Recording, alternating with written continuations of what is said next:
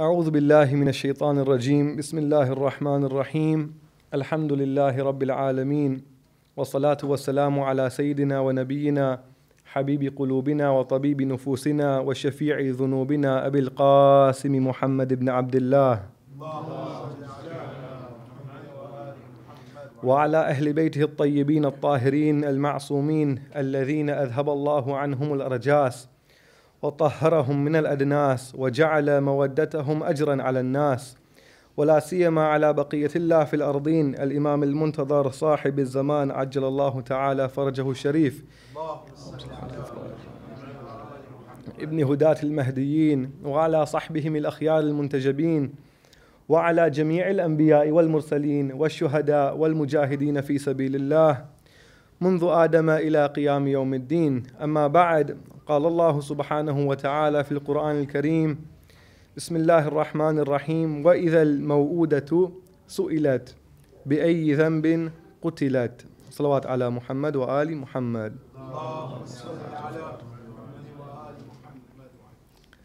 Since we've gathered this evening to commemorate the martyrdom, but before that also the suffering and oppression that was experienced by Sayyida Fatima salamullahi alayha, about the status of this woman, quickly before we delve into tonight's topic, from our Imam as-Sadiq alayhi salam, we have a hadith about how Allah looked at this woman, not how we recognize her only. And it's a narration which is often repeated. لفاطمة سلام الله عليها تسعة أسماء عند الله عز وجل. She had 9 names in front of Allah. Fatima, والصديقة, والمباركة, والطاهرة. And the Imam went on to mention all of these names, and he finished with والزهراء, was one of her titles. In another narration from the same Imam, peace be upon him, we have from An Ibn Ammara, An Abihi, from his father, asking the Imam alayhi salam, سألت أبا عبد الله عليه السلام عن فاطمة لما سميت الزهراء. Why was she called الزهراء? What was the meaning behind this title? He replied, قال عليه السلام لأنها كانت إذا قامت في محرابها زهر نورها لأهل السماء. When she stood in her place of prayer, her luminosity and her light shone to the inhabitants of the heaven. كما يزهر نور الكواكب لأهل الأرض. As the stars shine to the inhabitants of the earth. So her status was known much after the Prophet's time. What about during the Prophet's time and during his life? How much had he said about her? We have a narration again from Rasulullah sallallahu alayhi wa alihi wa sallam, mentioning very explicitly her status. And this is just one of many narrations that we have. It's not an isolated narration by any means. وَأَمَّا ابْنَتِي فَاطِمَةَ. As for my daughter Fatima, فَإِنَّهَا سَيْدَةُ نِسَاءِ الْعَالَمِينَ مِنَ الْأَوَّلِينَ وَالْآخِرِينَ. She is the leader of all the women of the world, from the beginning and to the end. وَهِيَ بِضْعَةٌ مِّنِّي. And she is a part of myself. وَهِيَ نُورُ عَيْنِي. She is the light of my eyes. وَهِيَ ثَمَرَةُ فُؤَادِي. She is the fruit of my heart. وَهِيَ رُوحِ الَّتِي بَيْنَ جَنْبَيْ. She is the spirit which lies within me. وَهِيَ الْحَوْرَاء الْإِنسِيَّةِ. She is that heavenly creature which is like as a human being. She is that very angelic being. And so on and so forth. So we have these narrations. So even during the Prophet's life, the status of this woman was very well known and articulated. And that's why it's quite bewildering and puzzling, therefore, that despite her status being very well expressed explicitly by the Holy Prophet during his life, that immediately after his passing away she should undergo the immensity and intensity of the suffering that she was exposed to. The question I want to ask here at the beginning, the answer could be yes or no. Just posing the question, and we'll see more into it why this question has been asked. Would it have been socially acceptable or allowable for the heir of the Prophet, the only sole person as far as the direct progeny of the Prophet was concerned, to be oppressed and suppressed to this intensity, to this extent, had that person been a son and not a daughter. Not trying to say, even for a minute, that her femininity was the only reason she was oppressed. We all know there were political factors surrounding this. But would she have faced the amount of oppression she faced had that been a man in her place? And what kind of oppression was this? To what extent? We have from the hadith that when her rights were taken away and her property confiscated, she expressed in the court, Ihan Bani Qila. How shameful or shame on Bani Qila, as in the sons of Medina or the surrounding vicinity. أَأُهْضِمُ تُرَاث أَبِي. Will I be oppressed in regards to the heritage of my father? وَأَنْتُمْ بِمَرْأَى مِنِّي وَمَسْمَعْ. إِيهًا بَنِي قِيلَ. This is a very eloquent, on one hand, yes, but very sharp way of rebuking someone in Arabic. Even if we refer to the classical Arabic and the lexicons like Lisan al-Arab, for example, can have several connotations. None of them are positive. Can mean to tell someone to be quiet in a very sharp manner. Uskut, like can be used to drive someone away. You don't want them to be there, you tell them to go away. Is also expressed as an expression of disgust and disappointment, immense disappointment. She is telling the people, Ihan Bani Qila. In this way she's rebuking them. But the second part of the narration is also very interesting. Will I be oppressed in this way and the heritage of my father taken away and confiscated, whilst you are within eyesight, I'm in full view of everyone, and you can hear everything which is going on, meaning that what happened here was not something that happened between 2 or 3 people behind the closed doors of a court. No. Her oppression and the confiscation of her rights was a very public affair. She said, in front of all of your eyes, this is happening. And this narration goes on, if we refer to it afterwards, that you are people who have been known for your bravery and you're doing nothing, etc., etc. So it was a very public affair. So yes, there were political factors which played into this. But would it have been as easy to oppress a person had this person not been a female, had been a male? Remember, this was a time where just 1 generation ago, people were burying their daughters alive. It's unimaginable, the heinousness of this kind of crime. But Allah mentions in the Quran that Maw'uda will be asked for what reason she was killed. People actually used to do this. So women were worth nothing. It was socially acceptable to oppress women. For a man to usurp a woman's rights was nothing new. Even after, remember, this is just 1 generation after daughters being buried alive.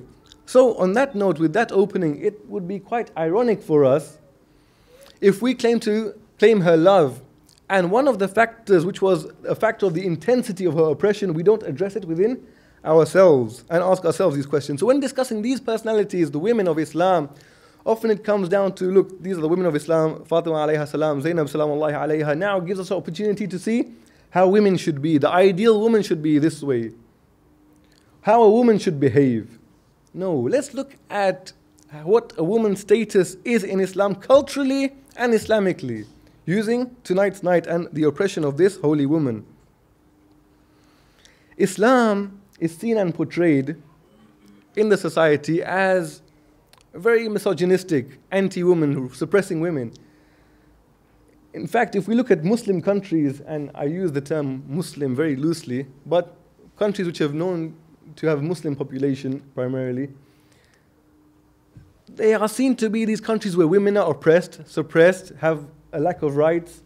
Saudi Arabia, for example, some of you will remember that a few years back, the first woman pilot got her license to be able to fly a commercial airline. Hanadi Zakaria al-Hindi, a Meccan-born lady in the holy city of Mecca. She was born there. She was the first Saudi woman to get a license to be a pilot of a commercial airline. She could fly 200 or so passengers in a Boeing 747 now. Ironically, she had to be chauffeured to the airport in the plane because she was not allowed to drive a car.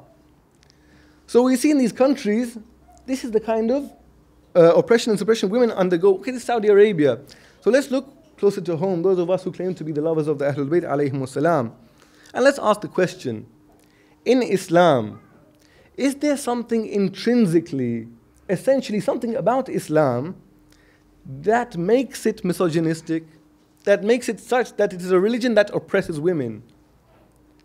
Is there something about the religion of Islam which is as such? We can say no, of course, and yes. No, if we look at the pure teachings of Islam with the attitude of the Prophet ﷺ and his holy progeny, then obviously no. However, if we look at Islamic heritage, then maybe yes. Meaning what? Islamic heritage has come to us with a culture. We have inherited the Islamic religion. With it, we inherited the Islamic culture. Meaning what? We always say, or we hear often that, this practice is like this practice is like this. We should separate culture from religion. This is cultural, this is religious. This has nothing to do with religion, this is just cultural. We should separate the two. In fact, culture can never be fully separated from religion. Religion cannot exist fully without culture. Religious practices are embedded within a culture. So religion cannot be practiced in a wholesome manner, and not just Islam, any religion, without it being embedded within a social context, within a culture. These rugs we're sitting on, for example, these red rugs. Why is it that often in Islamic centers we find rugs of this fashion? Where in the Quran or the Hadith is there a Hadith that in your Islamic centers you should have a rug, or in the Quran, rugs of this Persian origin? We don't. Yet when I enter a hall and there's these kind of rugs there, suddenly I feel like praying a 2 rakat prayer because it's Islamic here. I feel holy here. I'm suddenly overcome with the spiritual upliftment because of these rugs. What? It's got nothing to no. There's nothing wrong with it, but there's nothing religious about it. We've inherited this, and we expect to find these here. Maybe rug or the carpet is a bit subjective. Certainly the dome and the minaret have become symbols of Islam here. A much more universal symbol of Islam. That wherever we go in the world, we look at a mosque, there has a dome on top and a towering minaret. The Prophet's mosque, when he built it, had what color dome on it? Had no roof, let alone a dome. The roof was the date palm leaves. In fact, to that extent, that if we look at the jurisprudence which came much later, then Najmuddin al-Hilli, more commonly known as al-Muhaqqiq al-Hilli, the uncle and teacher of the famous al-Alam al-Hilli in the 13th century, very big Shia mujtahid. In his book Al-Mukhtasar al-Nafi', which is still studied in the Islamic seminaries more in terms of its methodology and language as opposed to being authority in jurisprudence. But even in that book, when describing, this is much after the time of the Prophet, obviously, 13th century scholar, when describing the istihbab of a mosque, how a mosque should be, he says, preferably it should be without a roof, because the Prophet's mosque was without a roof.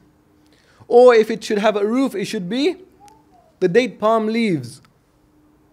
And the minaret, what's the minaret? If the walls are like this, surrounding the mosque, the minaret should be a platform only, no higher than the wall of the mosque, no higher, on the same level, just a platform on the side, where the mu'adhin would stand and call to prayer. So these huge towering minarets we have are symbols of Islam. No, they're symbols of a culture. Now that culture has gained religiosity, just like these carpets. But there's nothing essentially about a dome and a minaret which makes it Islamic. Or the Ashura rituals, for example. The Pakistani community will have the rites and rituals of that holy time in their way. The Khoja community in their way, Iraqi communities in their way, Iranian in their way, Lebanese in their way. And everyone practices in their own fashion. Ask them whilst they're beating their chests or their thighs or whatever they're undertaking, that is this a cultural practice or a religious? This is a religious practice. Yes, it's a religious practice, but it's been clothed with their culture. Religion cannot exist fully, cannot be practiced fully without being embedded in some culture. Now, having understood that, when Islam came 1400 years ago, and the Prophet received revelation and he introduced Islam to the people, it came within a culture. That culture was heavily misogynistic. That culture was heavily male chauvinistic, heavily anti-women. And we inherited that Islam, that religion, but with it we inherited parts of the culture. Remember that culture, we said women were, or girls rather, were buried alive on their birth just before the Prophet came. That same generation. So camels and goats and sheep would not be buried alive because they're valuable. For business, you can eat them or you travel with them, they carry the goods. But girls would be buried alive. So the girl or the female had less worth than cattle. That's the context we're talking about. Islam came then. And we've inherited that religion. Man at that time would inherit the wives of his father. Imagine. When the father passes away, the wives he leaves behind, the son would inherit the wives. Women had no value, as if they could be bought and sold, inherited, given away. We inherited that culture. What does it imply? As far as the Quran is concerned, obviously, ideologically speaking, the Quran was not and does not become adulterated or changed. Fine, accepted. The hadith corpus we have, however, is not immune to error. We find in the hadith sometimes, yes, the narrator could have narrated what the Imam or the Prophet said word by word. This is exactly the words that the Prophet spoke, but we can't be sure of that, obviously, 1400 years ago.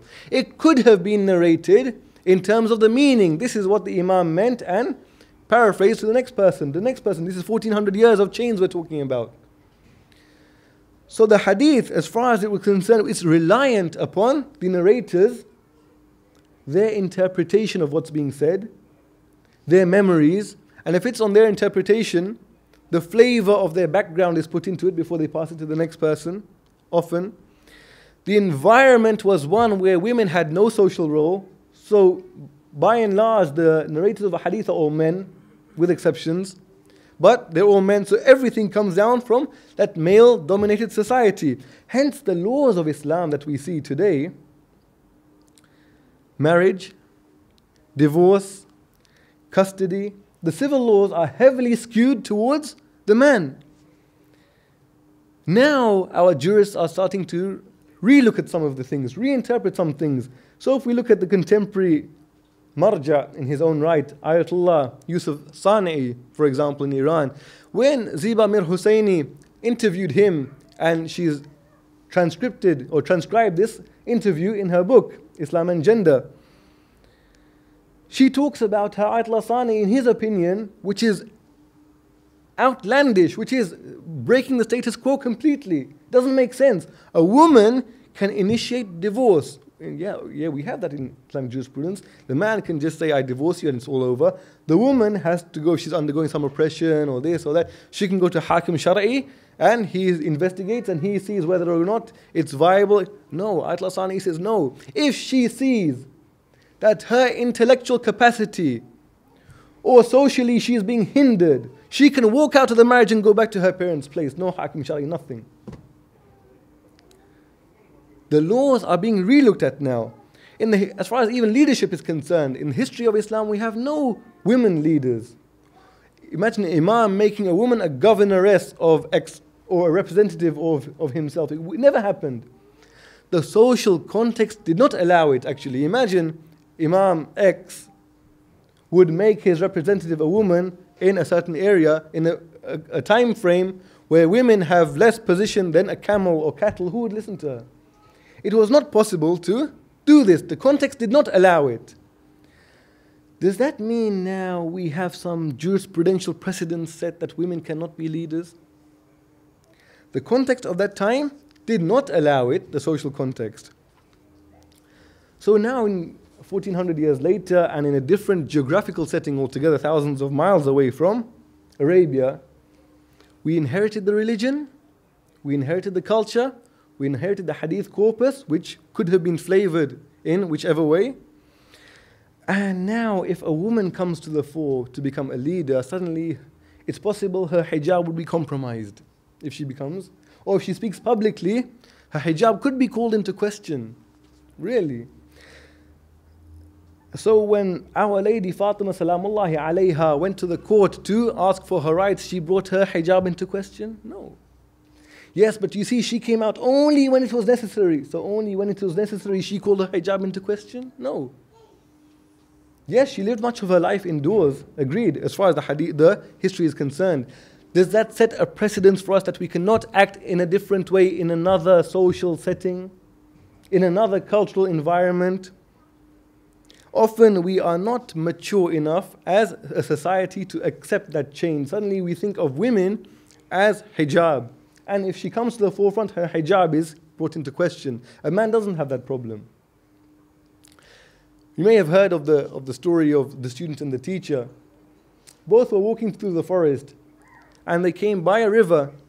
When they came by a river, they heard a woman shouting and screaming for help. She was drowning in the river. She couldn't swim, she was suffering.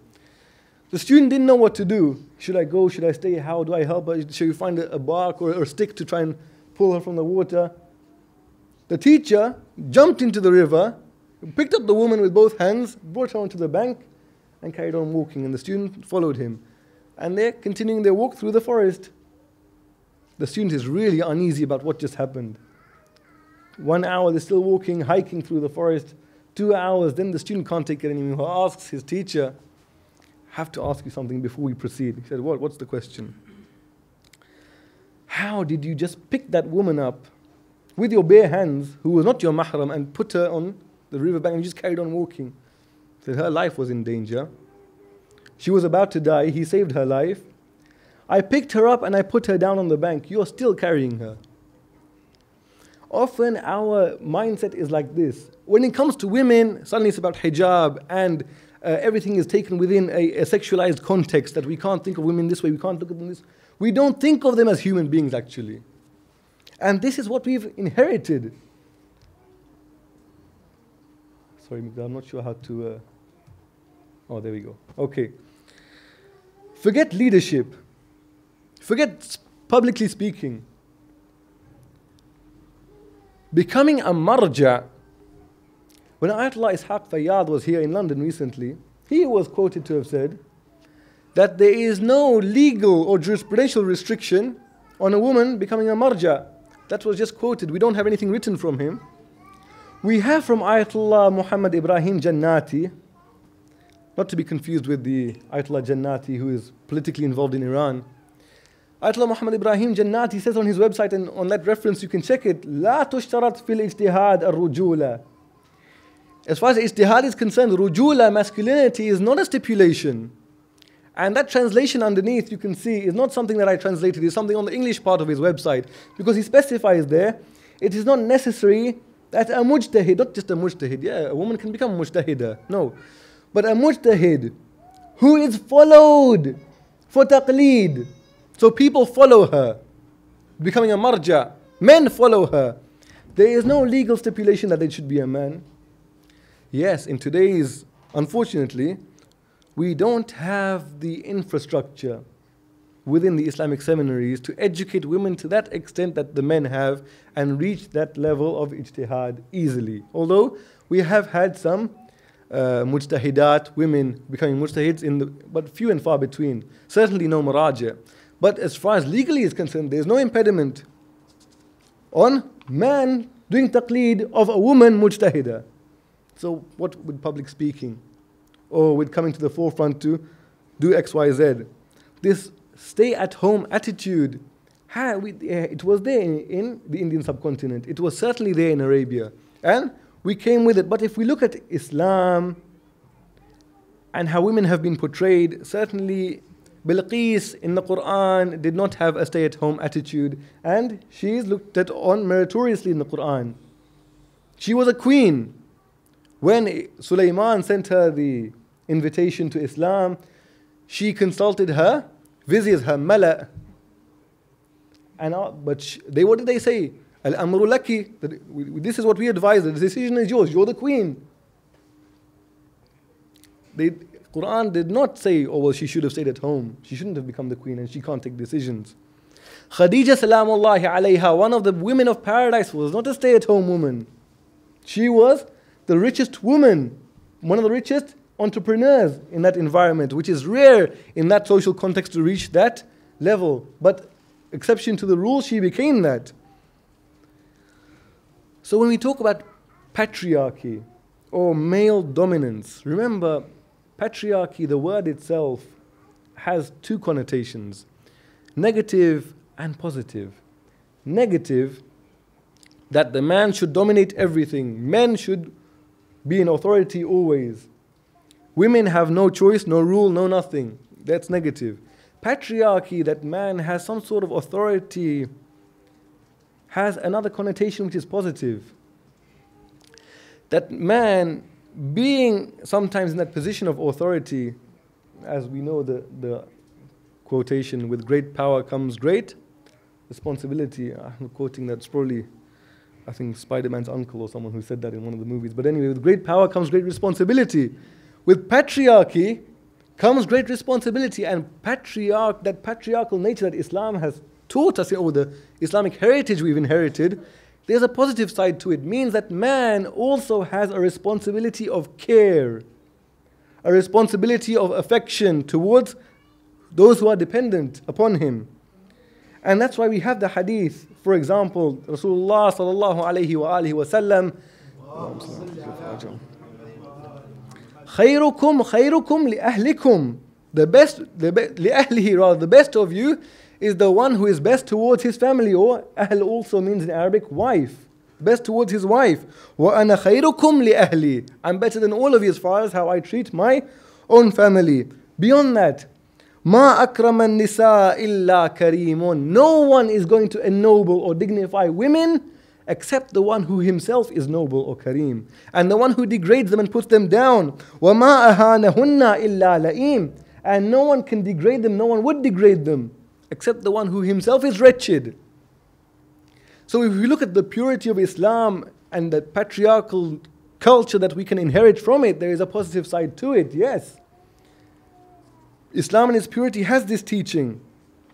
Or beyond this, another narration which is not quoted in a plethora of our corpuses, but we have it, and I found it in one of the collections of our hadith, which if we look at it and then we mirror our own societies according to it, it might make us blush because it's alien to us. From Rasulullah sallallahu alayhi wa alihi wa sallam, Inna ar-rajula la yu'jar. Indeed, a man would be rewarded for what? Fi raf'il luqma, to lift the morsel of food, ila fimra'atih, to the mouth of his wife. To treat a woman or a wife in that way, for us is something alien, but the Prophet says no, a man will be rewarded for this. Yes, Islam teaches us that patriarchal culture that came with it, but there's a positive side to it. Now, a kind of lengthy narration which will go through quickly, but it's beautiful and it's encouraging for us. That Rasulullah sallallahu alayhi wa alihi wa sallam narrated from him, that he said to his brother, his cousin, his son-in-law, Imam Ali alayhi salam, he said to him, قال يا أبا الحسن. Oh, father of Hassan, he called him with his kunya. And as we would imagine, our master replied, with full obedience to the Holy Prophet, and the Imam is saying himself, قلت لبيك يا رسول الله. He said, yes, I'm here, O Messenger of Allah. What the Prophet said next, he made Imam Ali alayhi salam listen carefully. اسمع مني وما أقول إلا من أمر ربي. Listen to what I'm saying now. So now, what the Prophet is about to say is not ordinary conversation, something momentous. Listen to what I'm about to say, because I don't speak except by the command of my Lord. So something which is coming now is momentous, what he's saying now. He continued, مَا مِن رَجُلٍ يُعِينُ امْرَأَتَهُ. There is no man who helps or aids his wife في بيتها, in the home, إلا كان له بكل شعرة على بدنه عبادة سنة, except that he would have for every hair on his, not just his head, every hair on his body, the reward of a year's worship. صيام نهارها وقيام ليلها, whilst fasting in the daytimes and standing for prayer in the night times. Whoever helps his wife in the house. And beyond this, the Prophet continued, وَأَعْطَاهُ اللَّهُ مِنَ الثَّوَابِ مِثْلَ مَا أَعْطَاهُ الصَّابِرِينَ. Allah would grant him from reward what he granted the perseverant ones, who? Dawood and Nabi, the Prophet David. وَيَعْقُوبُ وَعِيسَى عَلَيْهِمُ السَّلَامُ. And all these prophets, what they were granted in reward, Allah would grant him this. Beyond this, he continued, Ya Ali, Man kana fil khidmati al-'iyal fil bayt wa lam ya'naf. The one who helps his family in the house and is not arrogant in doing so. وَلَمْ يَأْنَفْ. So there's a stipulation here, a condition here. وَلَمْ يَأْنَفْ. كَتَبَ اللَّهُ اسْمَهُ فِي دِيوَانِ الشُّهَدَاءِ. Allah puts his name in the records of the martyrs. Beyond this, وَكَتَبَ لَهُ بِكُلِّ يَوْمٍ وَلَيْلَةٍ ثَوَابَ أَلْفِ شَهِيدٍ. وَكَتَبَ لَهُ بِكُلِّ قَدَمٍ ثَوَابَ حَجٍّ وَعُمْرَةٍ. Allah writes for him, for every night and day, the reward of, not a martyr, 1,000 martyrs. And for every step taken, the reward of performing Hajj and Umrah. Beyond this, وَأَعْطَاهُ اللَّهُ بِكُلِّ عَرَقٍ فِي جَسَدِهِ مَدِينَةً فِي الْجَنَّةِ. Allah grants him for every drop of sweat on his body an entire city in paradise. Beyond this, Ya Ali, the Prophet is saying to his brother, Ya Ali, ساعة في خدمة البيت خير من عبادة ألف سنة وألف حجة وألف عمرة. Remember, sa'a now is translated into the modern day Arabic as an hour. Sa'a, at that time there was no conception of 60 minutes becoming an hour. Sa'a meant a moment or an instance or a duration of helping or serving in the house, or not helping, serving in the house. Khidmat al-Bayt is better than the worship of 1,000 years and 1,000 Hajj and 1,000 Umrah. Beyond this, وَخَيْرٌ مِّنْ عِتْقِ أَلْفِ رَقَبَةٍ. Better for that person than freeing 1,000 slaves. وَأَلْفِ غَزْوَةٍ. Taking part in 1,000 battles of Islam. وَأَلْفِ مَرِيضٍ عَادَةٍ. Visiting 1,000 sick people. وَأَلْفِ Jum'ah wa alf janaza, 1,000 Fridays and taking part in 1,000 funeral rites. Wa alf ja'i yushbi'uhum, feeding 1,000 hungry people. Wa alf a'arin yaksuhum, clothing 1,000 unclothed people. Wa khayrun lahu min alf dinarin yatasaddaqa biha ala al-masakin. And better than giving all those, well, you can read it for yourself, all those dinars to the poor people. Beyond this, وَخَيْرٌ لَهُ مِنْ أَنْ يَقْرَأَ التَّوْرَاةَ وَالْإِنْجِيلَ وَالزَّبُورَ وَالْفُرْقَانِ. Better that for that person than to read the Torah and the Injil and the Psalms and the Quran for an hour's housework. I'm almost starting to wish I hadn't brought my family to this lecture with me, but the Prophet carries on, Ya Ali, مَنْ لَمْ يَأْنَفْ مِنْ خِدْمَةِ الْعِيَالِ. Whoever is not arrogant in helping with the family, with the household, فَهُوَ كَفَّارَةٌ لِلْكَبَائِرِ. It is an absolving of not sins, kaba'ir, for major sins. وَيُطْفِئُ غَضَبَ الرَّبِّ. It extinguishes the wrath of Allah, the wrath of the Lord. يَا عَلِي لَا يَخْدِمُ الْعِيَالِ إِلَّا صِدِّيقٌ. Oh Ali, no one would help the family except the righteous person. Oh Shaheed, or the one who had the rank of a martyr. Oh Rajul, يُرِيدُ اللَّهُ بِهِ خَيْرَ الدُّنْيَا وَالْآخِرَةِ. Or that kind of person for whom Allah wishes the best in the world and the hereafter. Patriarchy we have inherited from Islam, its negative aspects and its positive aspects. We pray to Allah subhanahu wa ta'ala on the night we've gathered to commemorate that holy lady, that we decipher between the two. Yes, our Islam will not exist without our culture, but we are able to sift between the two and take the positives and relinquish the negatives.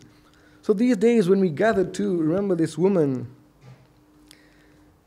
it is that woman who our Holy Prophet sallallahu alaihi wasallam was overheard by Jabir ibn Abdullah al-Ansari. He said, سمعت رسول الله صلى الله عليه وآله وسلم يقول لعلي بن أبي طالب عليه السلام قبل موته بثلاث. That I heard the Holy Prophet say this to Ali 3 days before his passing away. سلام عليك يا أبا الريحانتين. Peace be upon you, O father of the two flowers, Imam Hassan and Imam Hussein alayhi salam. أوصيك بريحانتي من الدنيا. I am advising you to look after these two flowers of mine in this world. Why? فَعَنْ قَلِيلٍ يَنْهَدُ رُكْنَاكَ. Shortly, rukn means that cornerstone, your support. Your two cornerstones will be lifted away from you. And the history narrates when Rasulullah passed away, Imam Ali alayhi salam said, this was the first rukn that the Prophet had told me about is taken away from me. And when his wife Fatima alayhi salam passed away, he said, this was the second rukn that the Prophet had told me about. Before the Prophet passed away, he was seen to cry. They asked him, why are you crying? You're surely not afraid of death. The Prophet said, no. أبكي لذريتي. I'm crying over my progeny. وما تصنع بهم شرار أمتي من بعدي. What the evil ones from my ummah will do to my progeny after me. كأني بفاطمة بنتي. As if I see my daughter Fatima in front of me. وَقَدْ ظُلِمَتْ بَعْدِي. She is being oppressed after me. وَهِيَ تُنَادِي يَا أَبَتَاهِ يَا أَبَتَاهِ. She is crying out, oh my father, oh my father. فَلَا يُعِينُهَا أَحَدٌ مِّنْ أُمَّتِي. Not a single person from my ummah will come to her aid. It is also narrated about her holy life after the passing away of the Prophet.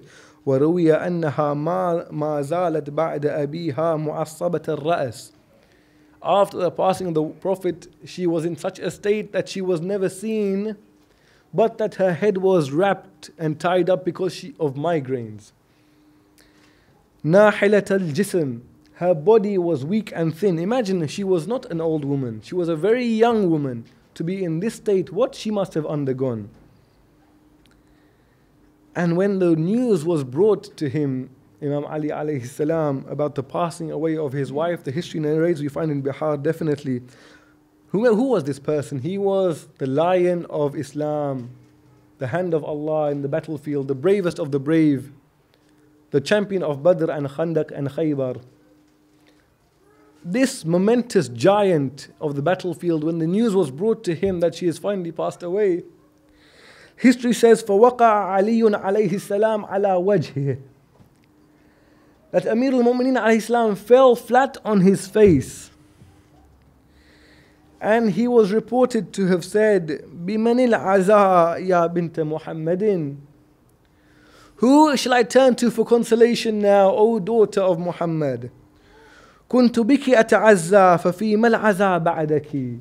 I used to turn to you for consolation when the Prophet passed away. You are who do I turn to after you? And Nahj Balagha quotes Imam Ali alayhi salam as how he talks about his situation afterwards. أما حزني فسرمد. Now as for my grief, it is perpetual. وأما ليلي فمسهد. As for my nights now, they are spent in sleeplessness. We pray to Allah subhanahu wa ta'ala by the status of this holy lady that we rectify our own selves in all the regards we've spoken about today within, and inshallah rectify whatever may need to be rectified in our families, communities and societies at large. وآخر دعوانا أن الحمد لله رب العالمين. وصلى الله على سيدنا محمد وعلى أهل بيته الطيبين الطاهرين.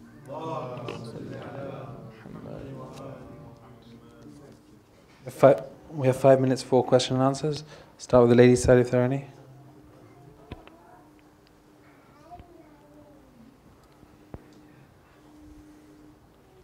Shaykh, thank you so much for very enlightening lecture. And certainly some of the hadith I hadn't heard, particularly the last one. May I just ask about its authenticity? If somebody challenges me about its authenticity, what should be my reply? Which one? Which particular hadith? The long one. The long one. That hadith actually was said on 2 different occasions, And so we have it narrated on 2 occasions and in various books of hadith. The hadith that we mentioned before that, in the rajul la yu'jar, that a man would be rewarded fi raf'il luqmati ila fimra'atih, to lift the morsel of food to, that one certainly is not often reported, but we have it reported in, for example, Muhajjat al-Bayda is certainly quoted in that. As for that one, the second one, the longer one, it is far more oft reported. So if that's one benchmark by which to judge its authenticity, it is narrated often. It's not something we find in a footnote of some book. But if you want, I have your email address, of course, so I can send you the reference for it and maybe some more details on where and how often and how frequently it can be found, inshallah. Just a follow-on question. Is there a reciprocal hadith for women's right on men as long as that as well? I was afraid you would ask that question, actually. No, we have many ahadith with regards to the rewards that a woman would also receive in her kindness to her husband and her approaching her husband and her even serving a glass of water to her husband. We have all of these.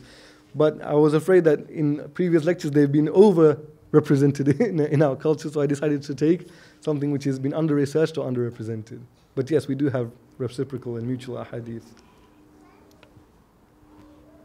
Any from the sister side?